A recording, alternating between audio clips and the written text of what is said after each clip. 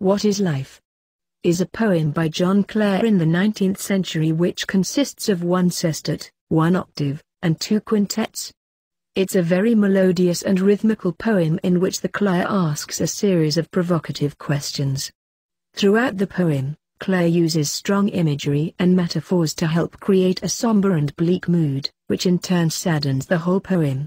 Clare also uses strong imagery and figurative language to reflect his dejection and despair towards life. The first stanza starts with a very profound question: what is life? To give an idea of what the stanza is about. It's closely followed by a series of metaphor that gives the reader the first clue towards the theme of the poem. It says an hourglass on the run. An hourglass gives you a very restrictive image, and just as the grains of sand are constantly falling, in the same way life is passing without a stop. On the run further emphasizes the speed at which life is passing away. The second line, a mist retreating from the morning sun, emphasizes on the fragility of life by comparing it to mist that dissipates within minutes. He goes on to say, its length? A minute's pause, a moment's thought. The ephemeral nature of life is suggested by the juxtaposition of life and a short interval of thought. He then asks his second question, what is happiness, and answers it with a bubble on the stream that in the act of ceasing shrinks to naught. It's another important metaphor that shows the author's tone towards the subject of happiness. A bubble pops into nothingness when one tries to capture it, and same goes with happiness as suggested by Clare. The second stanza states the author's opinion towards hope.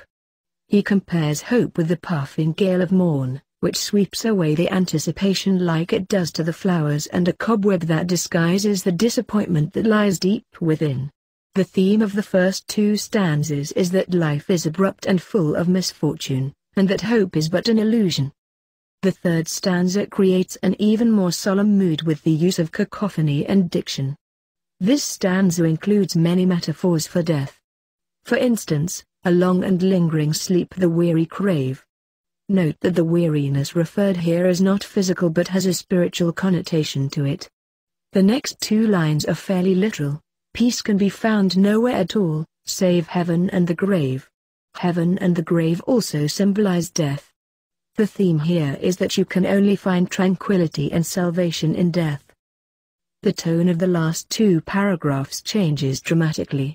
Instead of complaining about life, it is prizing it. The fourth stanza begins with a repetition, what is life, as a way of reconnecting to the first paragraph and making the readers to rethink about the topic, though changing the tone drastically.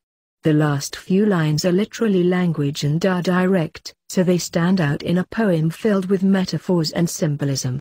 Life is being compared to a trial that all must undergo, to teach us, the unthankful mortals, how to prize the happiness associated with being able to live. The theme of the poem, consequently, is also resolved in the last stanza, that although life is inevitable and full of misery, we oftentimes neglect the fact that the pleasure of life is not result-oriented. Yet no one understands the value of life until it is taken away.